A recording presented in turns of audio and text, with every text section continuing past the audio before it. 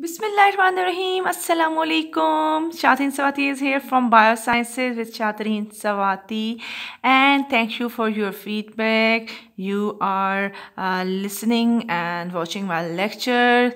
I'm very thankful for your feedback. So now I'm going to start my lecture, and this lecture is from animal series, which is an invertebrate series, and I had delivered four lectures before about the different phylums from invertebrate series, and today I will deliver the lecture about the phylum Annelida. So before delivering the lecture, I have a very humble request to all of you. Kindly subscribe my channel Bioscience with Shatreen Sawati, and like my videos, share my videos. If you are sharing the videos, you are sharing the lectures, you are sharing the knowledge. So keep watching, keep sharing knowledge with others. Now I'm going to start my lecture about the phylum Annelida. You can observe all these animals, especially earthworm, in rainy seasons around you, and leech too. You can observe around you, people. So keep observing all these things around you, because this will be helpful to you in understanding all the phylums, like phylum Annelida, Porifera, Platyhelminthes. Mostly you can observe these organisms around you. So earthworm, which is very common, and today I will deliver the lecture about the earthworm family, means phylum Annelida. So what are annelidas? Annelida worms, basically these are the segmented worms. They show the metameric segmentation. First of all, the most important characteristic about the annelidas, like you see the molluscas have soft body, and arthropods have jointed legs or jointed feet. Similarly, many other platyhelminthes are flatworm, and nematodas are aschelminthes roundworms. Similarly, annelidas, they are segmented worms. They are segmented worms, like you can observe the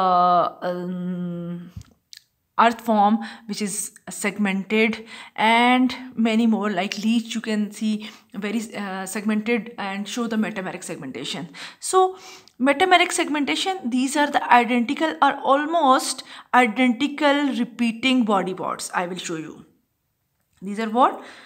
Metameric segments are identical repeating body parts, and because of this characteristic, because of this segmentation, they have a frequent asexual production way.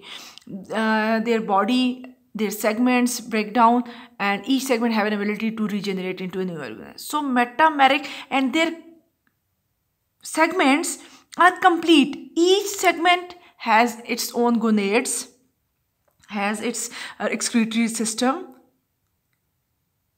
you will see. So these segments are complete and identical. Each segment has its own nervous system, like in ganglia. Each and everything is in each segment is complete. So these sorts of segments are known as identical segments, and these are repeating. All the annelidas have coelom, so they are coelomate. They are triploblastic. I have discussed what is triploblastic, what is coelom. They have bilateral symmetry. Now you people are familiar with the bilateral and radial symmetry. And these have a close circulatory system. I will discuss all these points step by step. These have ganglia in each segment, and brain found in the head, and from that brain you will see in the diagram that nerve cords arises, and these nerve cords connect all the ganglia in all the segments of these worms. So what? They are coelomate, they are triploblastic, they have bilateral symmetry, they have closed circular system, they have brain, they have ganglia in each segment. So this is These are the general characteristics of the phylum Annelida. Now moving, you can see here the segmented, very delicate and more precisely arranged segments. You can see these are the segments. All these segments are known as metameric segment. Now the concept is clear. And these organisms have complete alimentary canal. Means they have mouth at one end and anus at the other end. And I will discuss it in digestive system. So you can see here these organisms, that's why they are bilateral symmetrical animals. Is it clear? Now these have metameric segments. All the segments are complete segments, identical segments. Okay, now you can see the brain and you can see the heart. There is no specific, or you can say that central heart. The heart consists of many chambered, many parts. And you can see the nerve cords. I will discuss each and everything step by step. Blood vessels, digestive tract, coelom. Is it clear? Now this is the overall general characteristics of the phylum Annelida. Now I am moving towards the next slide. Now I will discuss the body system. What are the body systems? First of all, I will discuss about the excretory system. Annelidas have very precise and specific excretory organ, that is the nephridia. Nephridias, these are the small tube. You can see here the structure of the nephridia. These are nephridia. These nephridia open inside the each segment. Each segment has nephridia. You can see here each segment. This is one segment, second segment, and many more. Each segment has its own nephridia. And nephridia is a tube-like structure. And this nephridia open inside the body and have cilia which collect the waste material from the body and excrete it out through the pore on the outer surface of the body. These outer surface has pores. So the inner pore is known as nephrostome and the outer pore which open to the outer surface is known as the nephridiopore. This is the nephrostome which open inside the body and the nephridiopore which open outside. So this is the complete tube, and this tube present in each segment, and this is known as nephridia which collect the waste material from the body and then excrete it out. Now the concept of the nephridia and excretion is clear now. Now moving towards the nephridia. Nephridia, as I have told you that nephridia what? These are the small tubes, and these tubes have two pores, nephrostome and nephridia. You can see here, and you can note down all these things and prepare your own notes from my lectures. Easily you can prepare. Now, digestive system. The digestive system is generally organized in the following order. Now, you can see here the complexity. Organs are more organized and developed as compared to other phylums like molluscas, arthropods, and many more other. You can see here these are advanced. Arthropods are advanced, molluscas are advanced, and annelidas are more advanced. So you can see here the mouth, pharynx, esophagus, stomach, intestine, and anus. Very clearly you can see, you can observe this is the mouth, and then pharynx, then esophagus, this is the crop region which is the stomach region, and then this is the gizzard region, and this is the intestine. Is it clear? And then this alimentary canal is open to the outside through the anus. So this is the complete digestive system of the annelidas, which is more complex than other phylum. We have also seen the complex digestive system in molluscas and in arthropods, but less advanced, less developed in platyhelminthes, esculenthes, and many more. Now, nervous system. Nervous system Annelida have a central brain located in the head region. The brain is connected to a ventral nerve cord that runs through the segment along the bottom side of the body. Within each segment, there is a ganglion. That is a concentrated region of the nerve tissues located on the ventral nerve cord. Nerve fibers extend into each segment from their ganglions. Is it clear? This is the Annelida nervous system. They have central brain which is located in the head. As I have shown you people, this is the head region, and in the head region there is a brain, and in each segment, what is present? Ganglion is present in each segment. Each segment has ganglion, and from the brain which is present in the head region, nerve cord arises. You can see the ventral nerve cord. Is it clear? And you can see the ganglions which are present in each segment, and all these ganglions from each segment connected to the brain through the ventral nerve cord.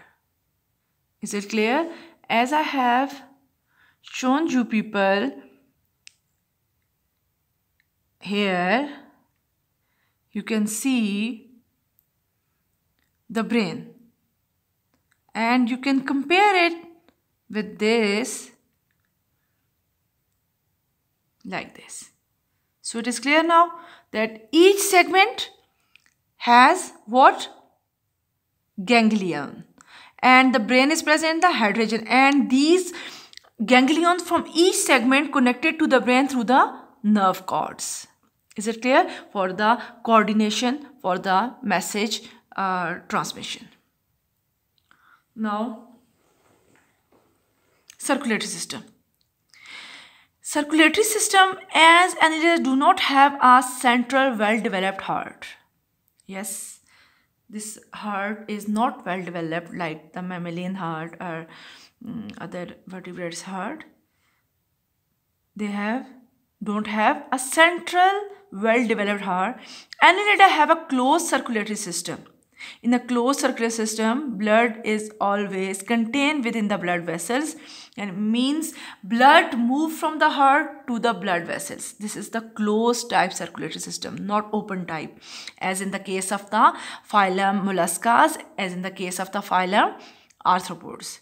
The Annelida circulatory system includes two major blood vessels that run the length of the worm, the dorsal blood vessels along the top and the ventral along the bottom.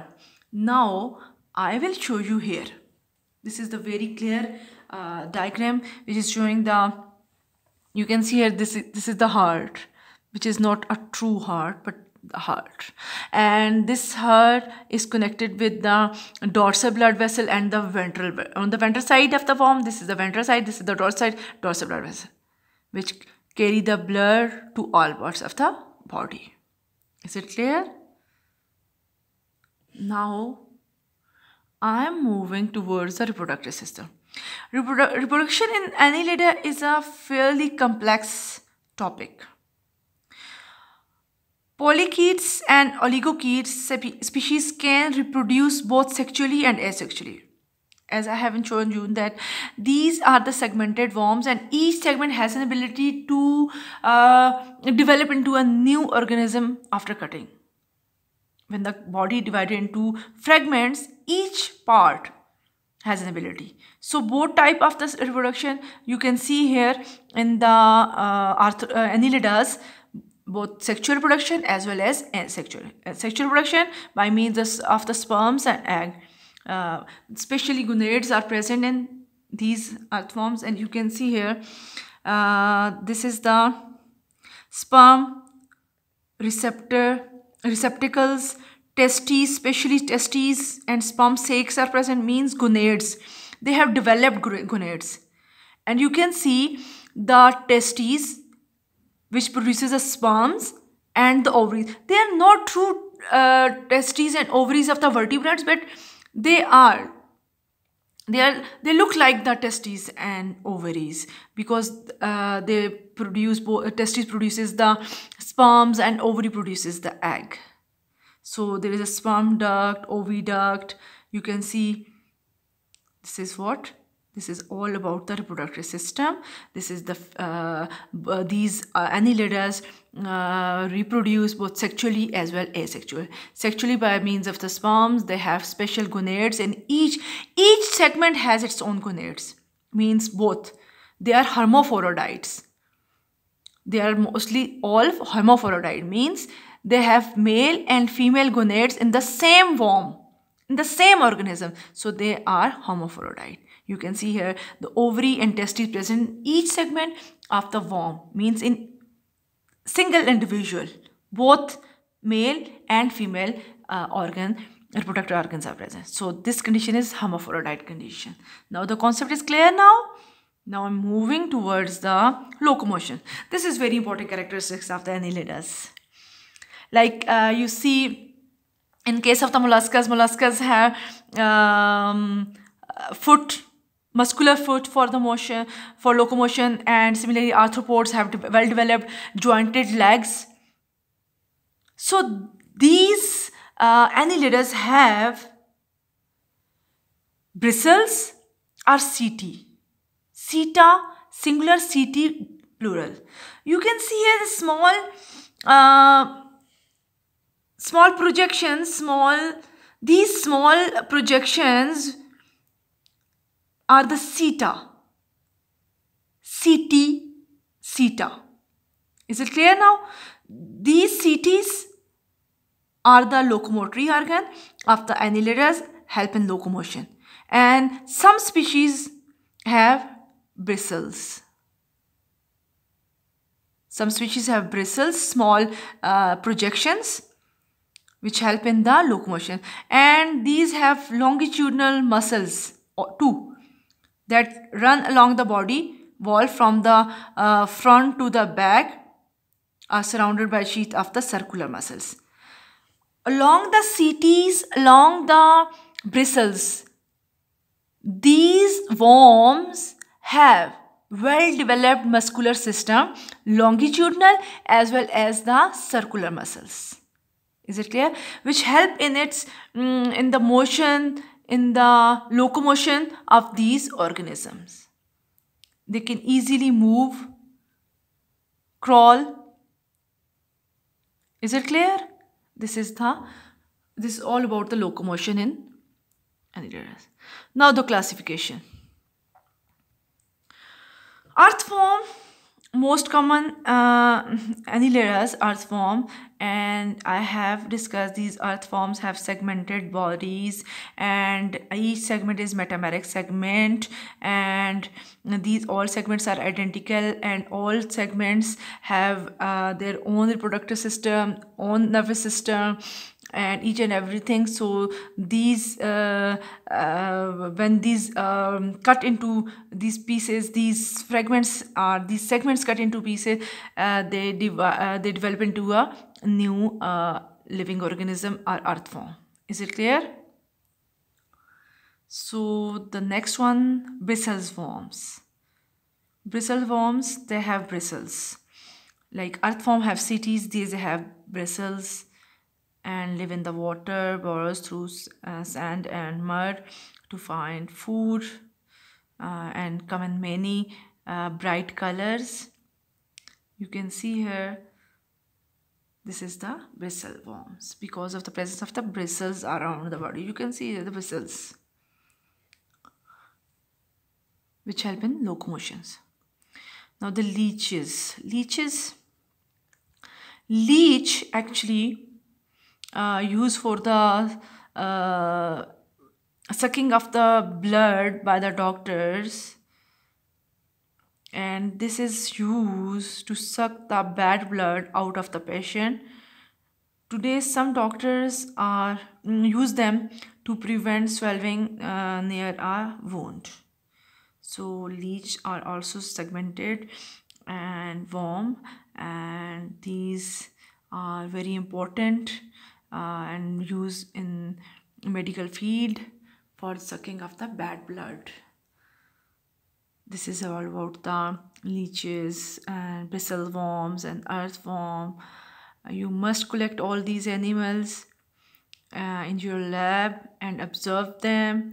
And I hope so the lecture will be clear upon you people. If you have any question, ask me. I will try my best to answer you. So inshallah, tomorrow I will come with a new lecture. So Allah Hafiz and thank you very much.